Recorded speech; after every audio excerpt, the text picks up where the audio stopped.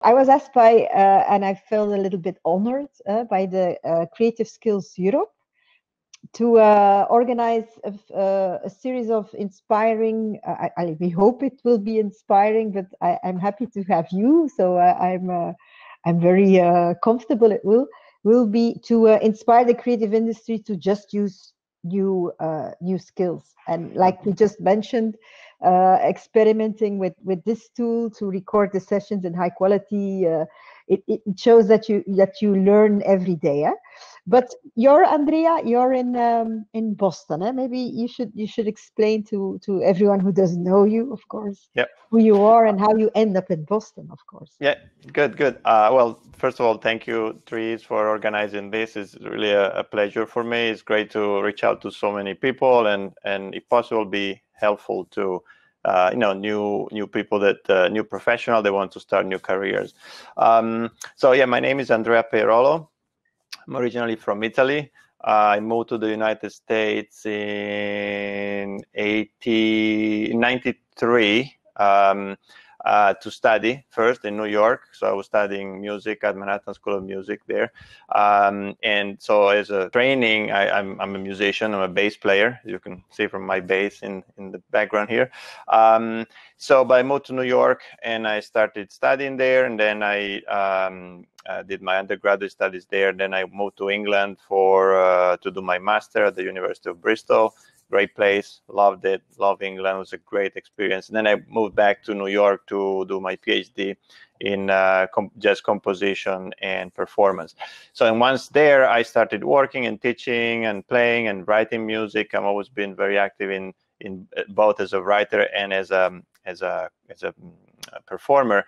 But I always had technology as one of my strongest areas and definitely one of my strongest interests. So, fast forward a few years later, now I've been in Boston for 16 years. And I'm the chair of the Contemporary Writing and Production Department at the Berklee College of Music.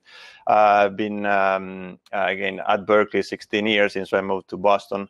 And that's where I am. I'm an educator, active educator and administrator, but I keep very active as a writer, mainly for TV, theater, arranging and producing different artists around the world. So when you presented to me this idea, I thought was great for me to be part of it.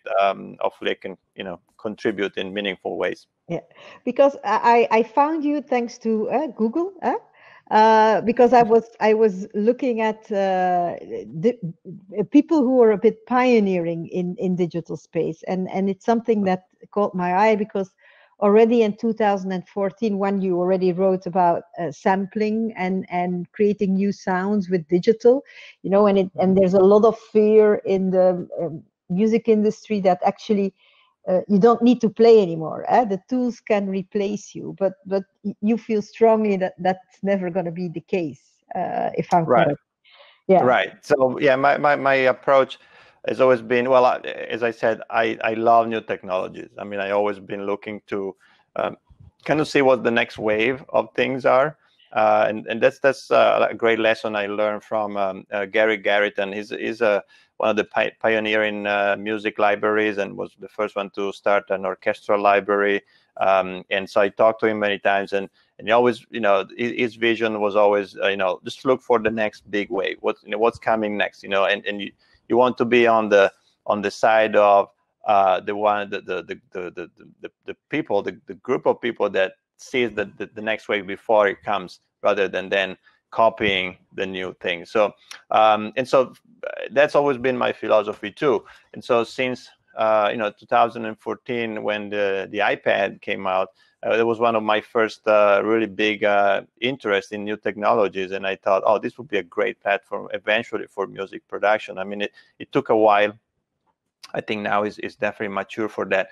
But right from the beginning, I started experimenting with it. At Berklee, I was one of the few that started using it, to teach, to present, and so that passion for technology and new technology has always been in me. but it really found a nice outlet when the iPad came out. So, but I've been interested in technology since I was probably 10 years old. So I started with MIDI and with producing music in my garage with the old Atari ST, and then moved from there. So I always been also a big fan of using technology to improve creativity, not to substitute it, right? So to me, those are tools that ultimately really inspire me, make my job more creative, but ultimately it's really up to us, the creators, to make the decision. So that's to me, it's always been that balance between the two. So I don't rely only on technology. Yes. No. So if you talk about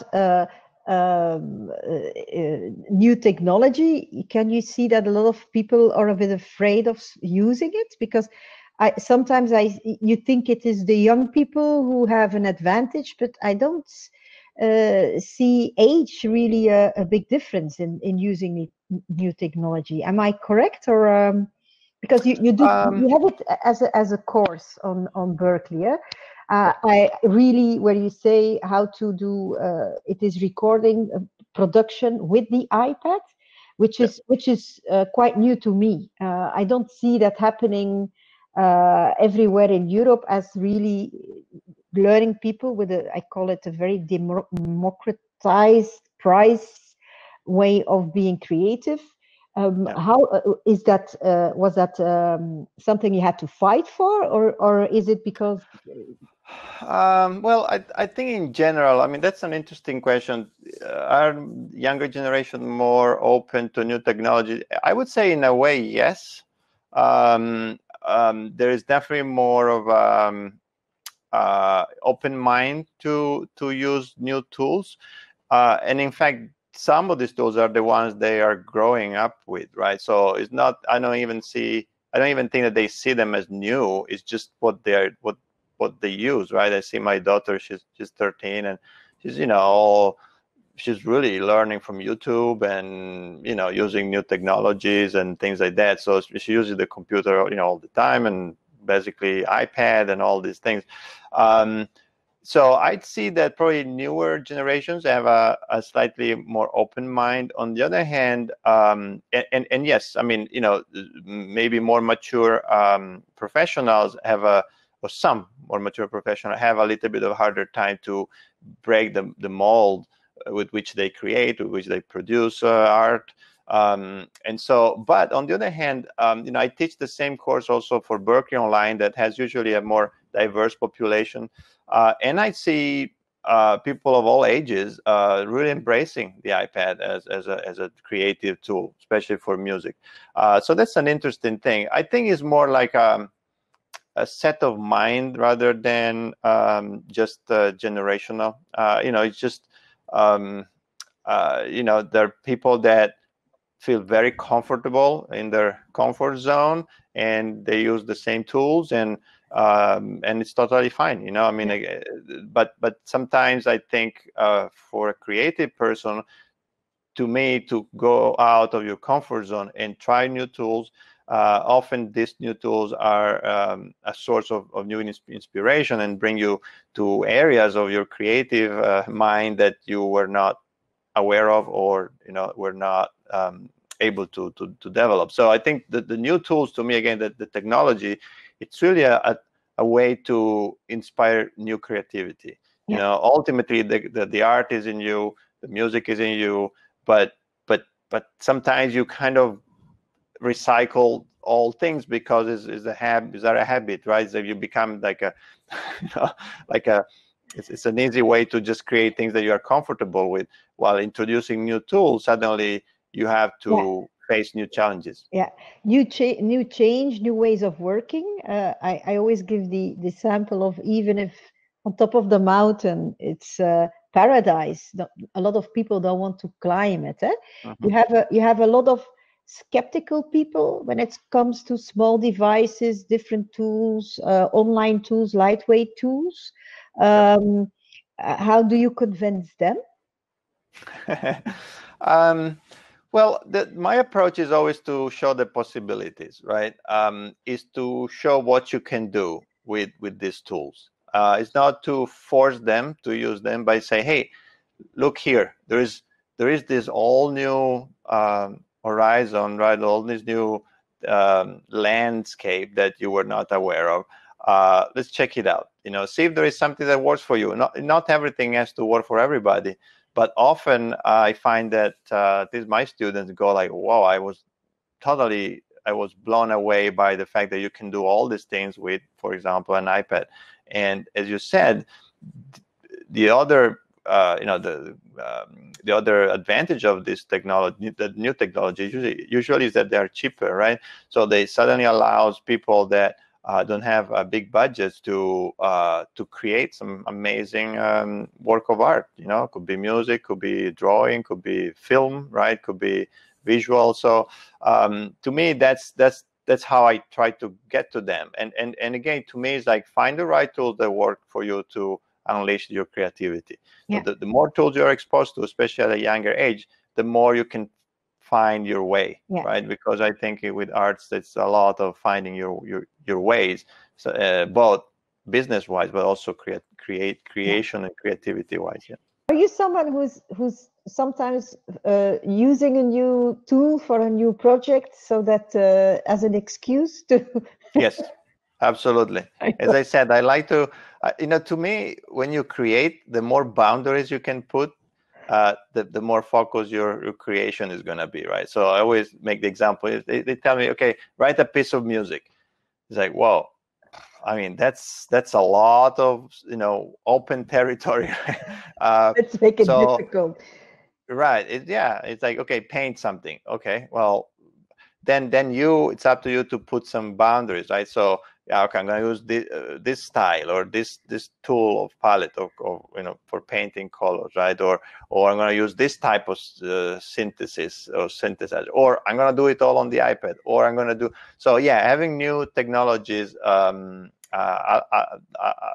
is always a kind of sort of inspiration for me. Say, okay, I'm going to try this. Let me just do everything with this tool, or everything with this synthesizer, or everything with this tool, or sound palette. So, yeah, I definitely do. Use the limitation to increase the creativity. Yeah, that's exactly. Keep it focused. Yes. I compare it also with painters. The moment that they put the oil paint into a tube, that's where the landscape art became popular. And I think with the iPad, you have the big advantage that it is mobile. So do you see the fact that you can take it along, that it's lightweight? How do you see that? Does it also mean is that you use it a lot in rehearsal environments where you do a quick recording, or do you how would you say it really touches the creativity? Huh? Yeah, well, I think there are two main aspects specifically of the iPad that I think are really big selling points. One is definitely the portability, right? As you mentioned, I have students on the online course where one actually last semester was a pilot, and he said, I'm just bringing my iPad and a small keyboard, and I can write music, anywhere I am. Hopefully, while not it was flying the plane, but when the plane was on the ground, but it created some very nice work. So portability is huge. Yeah, as to sketch out ideas, that's the other big thing, right? The old-fashioned way of doing this was with a portable tape recorder, right? So older composers, or sometimes I switched to the phone, but older composers would have those small cassette tape, and they were outside on the plane or on a bus or a train, they would just sing their ideas in the recorder. Right now, then we switched to the phone, right? That's way easier. But now you can just sketch it out right on the iPad or even on the phone. You can run the small DAWs also on the phone. So suddenly it's not just jotting down an idea by voice, but it's actually creating it and create a sketch that then you can expand when you're at home. So there's definitely the creative part, but also, as you said, the recording part. I can go to a rehearsal with my iPad, a small audio interface, and some extra preamps if I want. Everything fits in a bag, like a small bag, and I can record an entire band easily, and then go home and use the multi-track and edit it and add more tracks on top of it. So I mean, the possibilities are really limitless, but really infinite. But the point is that, as you said, that this can be done by pretty much anybody. I mean, and the quality, you know, is great. I mean, there's I always tell my students that there's no reason why you shouldn't do a good product, you know, a good piece of music. And if you don't, it's not really because of the quality of the tools these days, you know. It's the quality of the player and the musician. That's part. Exactly. That's the component. That's where this all technology comes back, right? And I mean, the relationship with creativity and technology comes back, because the tools are pretty amazing compared to what the Beatles used to have, right? I mean, but there's the 4-track.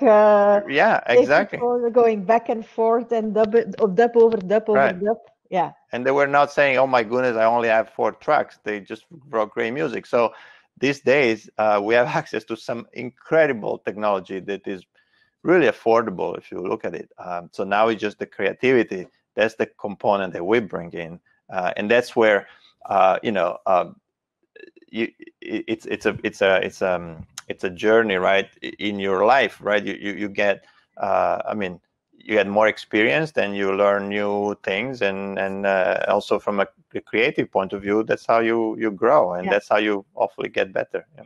Do you see a difference in how things are in America and in Europe? Because you mentioned before you went to Europe once and you were amazed that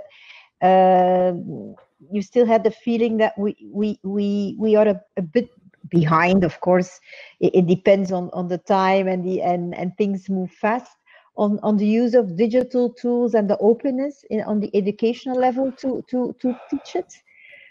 That's an interesting question. I think I wouldn't compare it as, you know, forward or behind. I think both, you know, both the US and Europe are really excelling in maybe slightly different areas.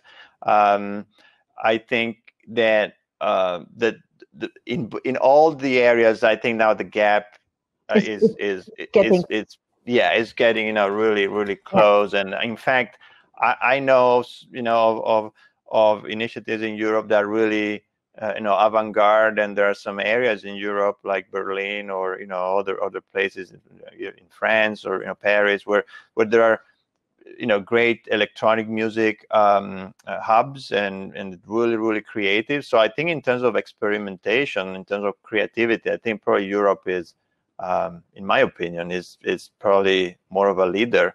On the education level, I think that again, I speak for where I teach, where I work at Berklee. I mean, Berklee has always been kind of like on the cutting edge of including technology both in the teaching and you know, in the kind of everyday life of the students. So but I see that probably you know, some model of the quote unquote old conservatory in Europe, you know, is having maybe a little bit of a harder time to adapt to these new technologies, these new you know, new tools, and particularly how to incorporate these new tools in the pedagogical model, right? So in the actual, you know, how do we apply this to a class in a class environment? So I think both have pros and cons. And what I like though is that the exchange now, because of the technology, actually is you know, is more frequent,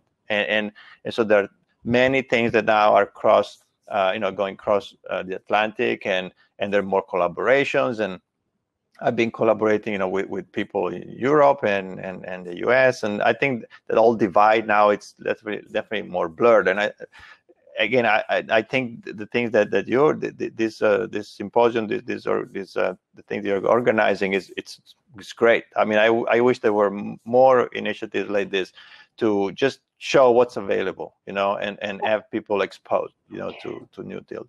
Because the problem is also a little bit, because if you go to YouTube, there's so much out there. You know, there's tutorials about comparing new tools, comparing new software all the time. But at a certain moment, you get a bit lost in translation. It is too much. Too much information. You don't know what to do first. I think you need some guidelines and some people leading the way. Yeah, I think that's a great point.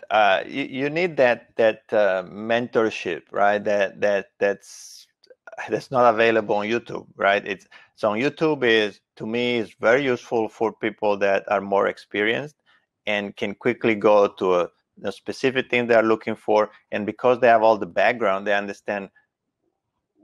You know, first thing that is, and if that video or that tutorial is legitimate, has some validity, but also understand all the background that specific task or skill or technique is based on, so they know how to relate that to all the rest.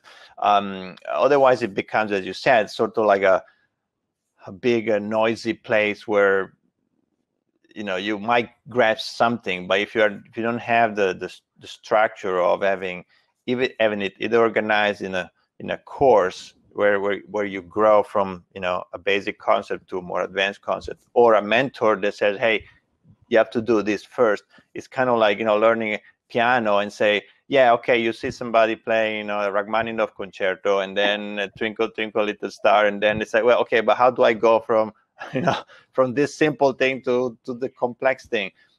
So there's no workflow, so I think again, having a mentor that could be a private teacher, or could be a course, an online course, or could be a more or in-class course, I think is crucial, and that structure is priceless, and also having checkpoints and feedback, feedback from somebody. I mean, that's crucial, saying, well, you did this right, but try this other thing. I mean, feedback that's what teaching is about, really, right? So I think that's an interesting point you just mentioned, because you tend to we see that with the struggle now with the pandemic, also online courses, tutorial, things like that. It's a methodology we still need to get familiar with and acquire, because how do you do that? Because of course we're used to doing stuff in a room, but I think we tend to forget that actually the mentor and the teaching stuff and following a course and really taking it step by step to really also understand what's behind the button and what's the reason.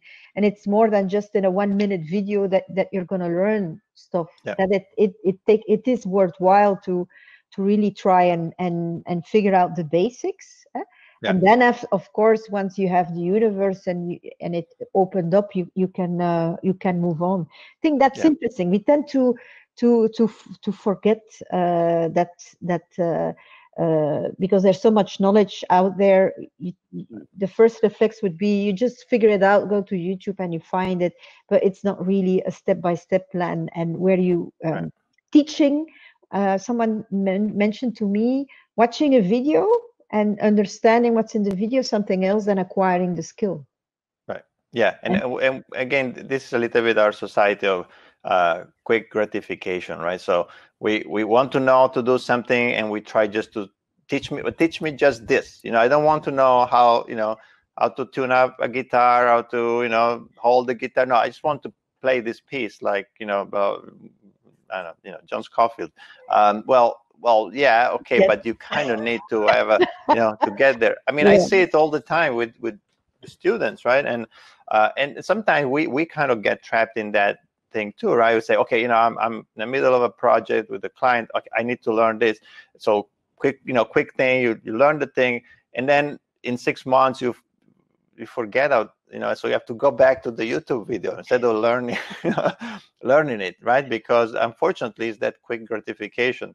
So it's tricky. On the other hand, I have to say, there are tons of really good resources, right? So again, it's balancing that knowing first thing what are good resources, and that's where peer mentoring is important, or having more of a teacher and student type of mentoring, or a class mentoring. Those are very important, because I'm totally fine telling my class, oh, check this YouTube video, there's some really good information, because there are, but that has been vetted and say, okay, now it's time for you to watch this video, because you know all the rest, and now you can learn from it.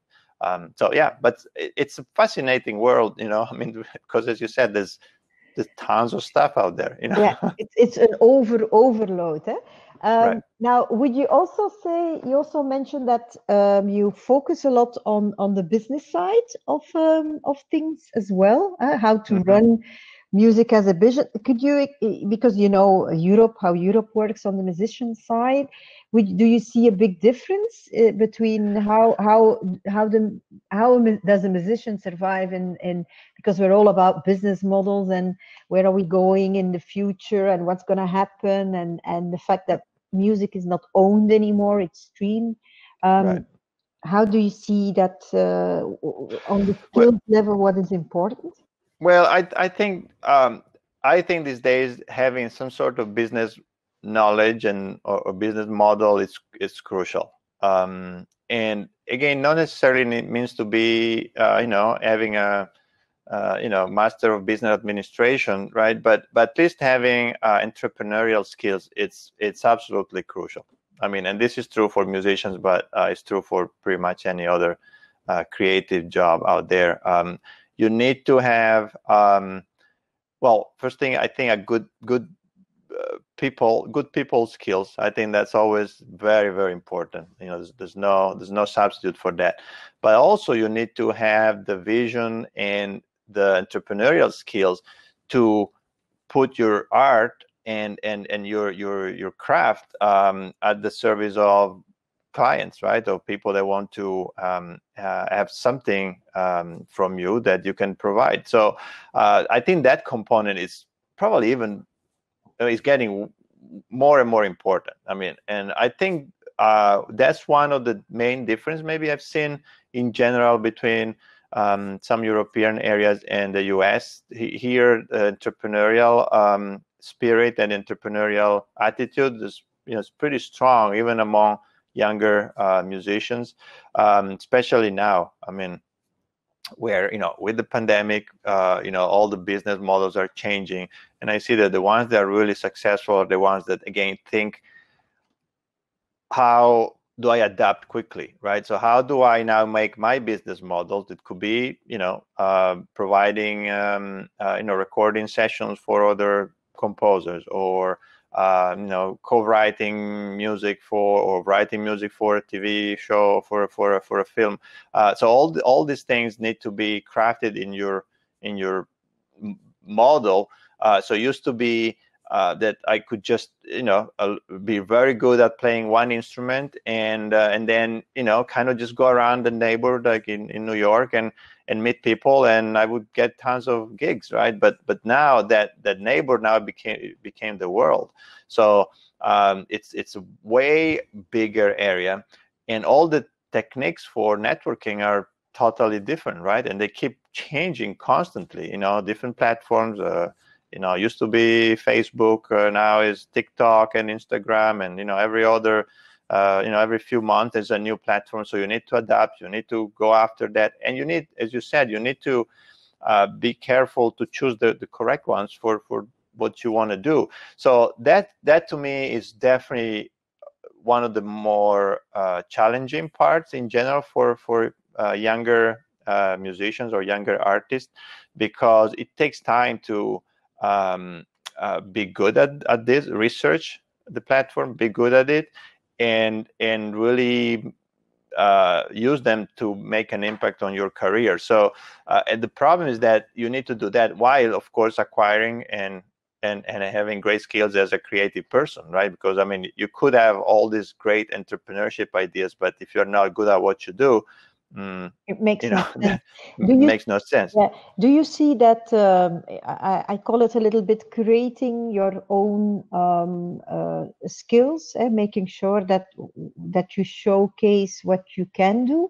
How do you see collaborations in there? Do you see that people who really collaborate together, is that an advantage? Or because Absolutely. I have 10 musicians who call me every day during the pandemic. Oh, I want to teach online. I want to do this. Can you tell me what tools should I use or shouldn't I use? And then I think like, yeah, okay, but there's so many initiatives out there. How are you gonna float on top that people Right. will discover you? Yeah, I think collaborations are absolutely essential these days. I mean, you know, that's how you expand your network. That's how you meet new people. This is how you learn new techniques. You know, that's the basic of expanding your horizon, right? As a entrepreneur. So absolutely, collaboration are absolutely crucial. I think. In fact, what I always recommend my students is to first thing to do is to start a team, you know, and first thing, the team gives you morale boost, right? Because I mean, if somebody is always in their basement writing great music, doing great paintings, but nobody, you know, gives feedbacks or nobody is aware of it, that's not a great model. And so having people that you collaborate with, you know, where maybe you all co-write a song every week, or you shoot a short movie every week, you know, anything that involves other people gives you a boost in terms of like, okay, I'm going the right direction. There's other people on this with me, but also it gives an impression of a way better organization, right? So if I have to go and propose my service as a producer, music producer, you know, and I talk to somebody, say, hey, you know, I'm a great producer, you know, I think, you know, this is the best thing you can ever have. I mean, of course, what am I going to say? You know, that I'm not a good producer, right? But having a team where maybe I have a person that is dedicated to, you know, outreach and marketing, and say, hey, I represent this new production team, you know, we're team of young producer, young musicians, and you know we've done this and this and this, and so it's just the way you present it is just way more appealing, right? It's and again, it's just an energy that you wouldn't get working on by yourself. So I think I always recommend doing many different things at the same time, right? So having your own company, but also do your freelance work. Teach a little bit, you know, having your name going around in very different areas, very different. When before the pandemic, you know, play out with your band, right? Maybe do an album, your solo album or your band album. So having all these venues where your name circles, I think is crucial. And going back to your point about collaboration, that's super important. You know, having your name going around in different circles, different people. Somebody heard your album on, you know, Spotify, goes to your website, suddenly say, oh wow, he's also doing music with his music production company. Oh, I have a friend that needs some music. You know, that having your name going around, it's crucial in different areas. In, you know, I mean, that's why, and it's also rewarding, I think, for the individual, right? I mean, what I love about what I do is that, you know, as you mentioned, I wrote some books and I love writing, but you know, I have tons of YouTube tutorials that you know, have good reviews, and I love doing those. But then I teach at Berklee, I do the administrative thing there, I play. So having all these things make my career very exciting. And at the same time, it's a little bit like winning the lottery, right? You buy as many tickets as you can, and as much as you can, you try to have all these different things going on. And then, you know, if you're a young professional, eventually maybe two or three of those things will get more traction, and then that's why you kind of channel your career. But having that, to me, that flexibility and diversity of things that you can do, in my opinion, is crucial, because as we are seeing right now, right, we're witnessing how quickly the whole business can change, right? I mean, in a few months, just the whole thing just changed. And one thing that I would always recommend any young professionals is that they really want to have whatever they do to be like a lifelong career, right? It's a sustainable career. So there's no doubt that in the span of 20, 30, 40, 50 years, things are going to change.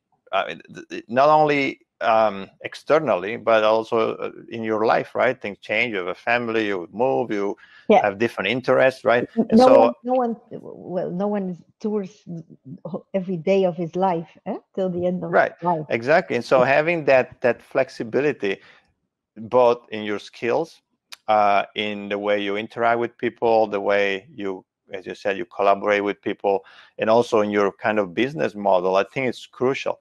And to me, it goes back to that, seeing what the next wave is going to be. And the next wave could be something that changes in the industry, something that changes in the environment, but also something that changes in your life, right? So kind of keep an eye, what's going on? I want to maybe move to do something slightly different. Totally cool. Yeah. Just make sure you have the right tools, the right skills, and the right plan. Yeah, I can imagine that now a lot of people who have been doing things for this, who just have been a musician doing some concerts now, are really helpless. They might not even have the ability or the mental flexibility to make a shift. How, do you see people like that around you? Is it? Yeah. Oh, it's pretty brutal. Yeah. I mean, I have friends in the US, but also in Italy that I keep in contact with, and I mean the live performance. It's pretty much stopped. Also I have friends and former graduates that write for film and TV. Also most of the production have stopped. So there's definitely, that's tough. I mean, and I would say that this has been probably the most dramatic change, right? And in terms of speed at which it happened, right? I mean, sometimes this was definitely an unexpected big wave that was impossible to predict. So this is a really a tough one. On the other hand, it could be a good moment to pause and again take advantage maybe of retooling, retweaking your career, and see where now the next wave is going to be. There's no doubt that things are not going to be exactly the same, because new techniques, you new opportunities are going to come out after this. Just as you mentioned, right? I mean, teaching, right? I mean, teaching probably is going to be definitely, there's going to be more online teaching, so that creates opportunities. Going back to the democratization of the system, right? Is like, well, I mean, if you're good at, you could have your own online curriculum, available to anybody, and you can charge, and you can, so that's a good thing. Of course, there are tons of people that are probably going to try to do the same. So you have to put your own spin. And that is where your community is an important thing. I see a lot of people trying to do crowdfunding and things like that, but it's really trying to get a sustainable model where you offer services not for free, because I saw all these amazing artists and I understand it's out of a reflex, I'm going to do something and I'm just going to play music and give it for free, and you stream for free, but it's there is a value that is important, that you also see that as a value proposition. Yeah, that's always a tough balance. And I would say it's a tough balance always when things are normal, like when there's a normal business going on. Now it's even harder. I mean, again, all the parameters are a little bit up and down now. It's really hard. I think at the moment there's going to be first of all like a survival mode, right? Saying, okay, well, I let's keep moving for the next 6 months while I retool, and then a new wave will start. But the balance between doing things for free versus being paid, it's a very tricky thing. It's a very tricky balance. I definitely say, as a general point, don't do things for free. On the other hand, I think you need to see and sometimes you do things for free because you love the project, and I think that's okay. The project maybe brings you good connections or good networking, or expand your network. So there are occasions where I think it's okay, but you need to do that balance, and sometimes that's a tough call. So sometimes there are opportunities where that might come up from something you did for free. And of course, the balance is harder if you, like in a moment like this one, if you really need to make your rent, or or put food on the table, and that's really tough. But on the other hand, I mean, just to give a little more of a hopeful message, I think there are opportunities out there, and the good thing is that I think there are more opportunities, but they might be in from a slightly different angle from which we are looking at things. And so again, if I'm a performer and I'm trying only to look for gigs that are, for example, playing in an orchestra, this is going to be very hard. On the other hand, let's look at which other skills I bring to the table, right? Maybe I'm very good at explaining things, so teaching could be an option. Or I'm very good with technology. I'm very good at I'm very organized, and I can maybe provide my service to other musicians or other organizations that require that knowledge about music, but also organizational skills. So I think again, it comes back to entrepreneurship.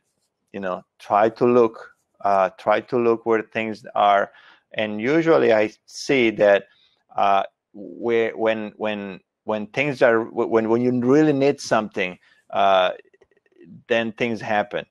So you have to be in that situation where, okay, hey, there's no other way here. I need to find something that fits my skill and my knowledge, and things will happen. Because again, as I said, now you have to look at the entire world as your neighborhood. Yeah. It's not anymore as your around your block, or about the city or your region or even your country. It's about, well, there are things all over the world, and maybe knowing different languages.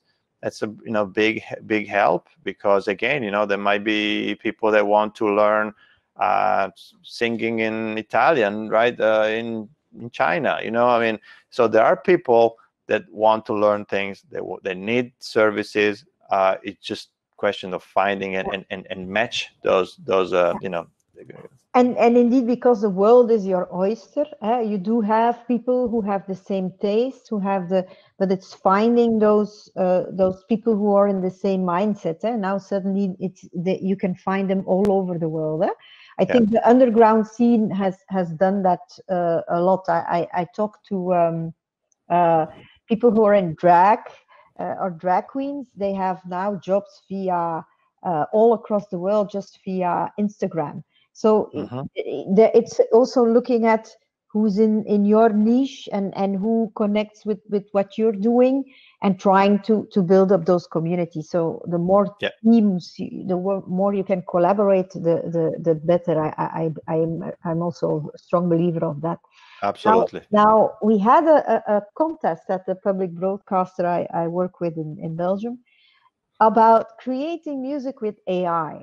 I know there's a lot of tooling out there. We have now AI used to fingerprint music to help you discover music, meaning that it's not going to be easy to because it's an algorithm that will determine what you get. Look at what Spotify does on the recommendation level. How do you see that what as a musician do you need to know or understand about those new well, fears that a lot of people have, that because you can make music with AI if you want. Well, I think that's an interesting, yeah, that's an interesting, again, a new interesting wave. I think that's going to be huge. It's going to be huge. And again, if we base all our business on writing music for TV or for documentaries or sometimes even for commercial, well, I think that's going to be the next big disrupting wave, because I mean, it's not going to happen tomorrow, but in the next few years, I mean, there are definitely computer models that can recreate pretty convincingly different styles of music, especially styles that are fairly generic, things like you would use in a music library, for example, right? Which are used in, you know, a big percentage of, you know, documentaries and TV series and so on, commercials, and so that's you could look at that as a worrying, you know, a wave, but again, I think we have to look at the positive side, right? So again, if that's going to happen, how can we help? You know, how can we be on the side where we can provide a service for these companies from this new software? And I think, you know, most of these models, no matter what, in order to create the actual music, they will always need the basic elements of that music to be created, right? So they will need maybe a library of phrases, a library of harmonic progressions, a library of sounds, from which eventually the computer will pick and will match to create different styles, right? There are already software where, you know, I think we were talking about it the other day, where you know, a movie director could just choose a cue based on, you know, how romantic you wanted, how scary you wanted, you know, if you wanted more thick or less thick, or, you know, more modern or less modern, or so. But the basic elements still need to be fed by a musician, right? So the basic building block, they're still, you know, human created. And also, I mean, these companies need consultants, right? I mean, because, you know, what makes a cue scary or versus happy versus sad versus romantic, right? So usually probably a software engineer wouldn't be the best person to make those calls, or to find out what the nuances are that make a cue in a certain way. So I think roles of younger musicians would be to not only to have the musical skills, but also have the technical skills, and again the communication skills to talk to software engineers to create these things. I know many people that join Apple, from the musical type of team, right, to help understanding, how logic, for example, can be improved. So all those new jobs, or those new opportunities are available. Of course, the training needs to be targeted to include also some sort of basic engineering knowledge, but these are all jobs for musicians, right? That yeah. If they're open, they can have. I think you touch a very interesting subject. It's actually what you see is that the different roles we are used to looking at, where you have a producer who's producing, and it's all merging more and more together, and you will have people who will be between the music and the IT. Yeah? And those roles haven't been defined yet. For instance, Museo, it's a fingerprinting tool. Hazel is the CEO. She was very into music. She used to work at Shazam. And she took it from there, but she's a musician at heart. Right. Right. So, but she learned the skills of not being afraid of the technical side and trying to combine. I completely I agree. So, but it's again looking at what is the wave that will be there. And I always say to anyone. We all start from scratch, because if it's a completely new wave, it means you can jump on the wagon. Right. Because it's ground zero for everyone to start from. Right. You all start at the start point Right. with the same skills, and it's you can reinvent yourself. Huh? Right. It's indeed. I haven't looked at it in the music business. It's an interesting point to look at. Now, I'm just looking at my checklist. I think we already touched a lot there. How do you? Yeah. So we touched the creativity. Do you see?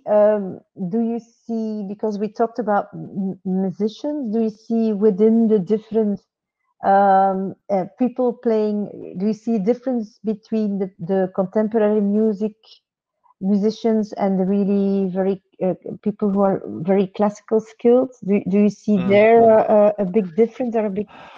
Well, I mean, there's always been, a little bit of a divide, right, between different educations, like in music. So I studied, a jazz musician improvises. right. But I see that now these are really blending more and more, which is, I think, is a great thing. Yeah. I mean, to me, the best thing these days is to see musicians that they're classically trained, but they're playing with jazz musicians but they're playing with including world instruments and harmonies and rhythms from the Middle East. I mean, to me, that's one of the best thing that is coming out from all this globalization of music. I mean, one thing I love about Berklee is that we have students from all over the world, and you literally walk down the hall, and in a practice room you hear Arabian instrument with electric guitar, and African percussion, and Korean singer, and it's like the music that comes out of that is amazing. And there's a lot of cross-pollination between different departments, so different backgrounds, like, so quote unquote the classical ones with the electronic ones with the more contemporary and commercial ones. So I think those divides are more blurred, and I think it's still important though to keep your originality, right, your unique voice, in order to, again, stand out, right? So you were talking about it before. How can somebody stand out between all this quote unquote noise or crowd? And it's just originality. Have your own voice. I mean, follow what's true to you, both as a player, as a performer, as an artist in general. I think there's when somebody's true to himself or herself, when they create music or any type of art, things are gonna happen. Yeah. If you don't feel that that's you, no matter what, even if they ask you to recreate somebody else's music, right? Sometimes it happens, right, when they give us a temp track and things like that. No matter what, though, you need to feel that you are contributing in a unique way, and if you do that, things are gonna happen. Yeah. I was just wondering how, because I come from an image background. How do you see that evolving? Because do you feel that video is becoming more and more important as a skill as a musician? Yeah, absolutely.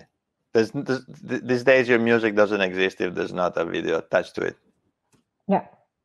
That's just the reality. Because of YouTube, because of just we are in a very visual, environment, and if there's nothing visual attached to it, it's hard. I'm not saying that it doesn't exist, but it exists, but it's harder to have a younger generation relate to it. And also it's harder to again to have followers and to have people following you, and so yes, a visual element is really important. I mean, there are a few exceptions, right? I mean, but especially now that live performances are due to the pandemic are less less available, the visual thing is huge. We want to. That's how we relate to the artist, right? It's how we see a live performance on YouTube, but it's rare. I mean, I do it because I love music, and I still put a record, on, and there's no screen on it. But I can see the younger generation that's less and less an option. So yeah, it's something we might not always think about when we talk about music. And that's again, that's where collaboration is great. I mean, again, for somebody that starts now, I would highly recommend hooking up with the videographer and say, well, okay, I do the music, please put a video on this, and we're going to advertise it as a team, and we put it on YouTube. And now suddenly you have a team that can provide, either visual to music or music to visual, or sometimes both if somebody needs it, but that collaboration, as you mentioned, it's a big element. Yeah. And if you then take the leap up front and you use AI and visual and immersive, and then take it to the next level, right. Who knows where you might end up with it. Right. Yeah. And also I think there's more industries than the classic ones. Gaming industries also also needs music and background sounds, and so I think it's indeed keeping your eyes open to whatever is out there. And the next wave, I will remember that. I think that's a nice quote.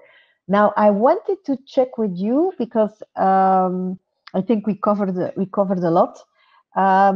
What would you? Because I have, after this, the 5 questions I ask in short to Timo. Mm-hmm. What would you say? Because I give you the last word of this session, to someone who's listening out there and feeling a bit like, okay, what's next? What would you say to them? Well, I would say that, again, be positive. I mean, things, again, if there's no other things that you can do, right? So this, if music or arts or whatever arts you're into is the only thing that you want to do, things are going to work out because you're going to have passion. And if there is passion and you acquire or have already the skills, things are going to work out. These are going to happen. Be flexible. Be able to provide different services to a different type of clients. Try to be always positive in terms of like working with other people. That's a big skill that you have to acquire. If not, because you can be the best bass player in the world, but if you're not nice and people don't want to work with you, this not going to happen. And again, and just look at your career as a lifelong career. To me, that's the key point. It's you need to be versatile. Try to be versatile. Be open to new things that you might not even have considered before. Be receptive to new things. Be receptive to inputs, but always, of course, with very not giving up your own personality, your own creativity, your own angle when it comes to creation, right? So you need to keep that going. And as you said, always look for the next wave, see what's going to happen.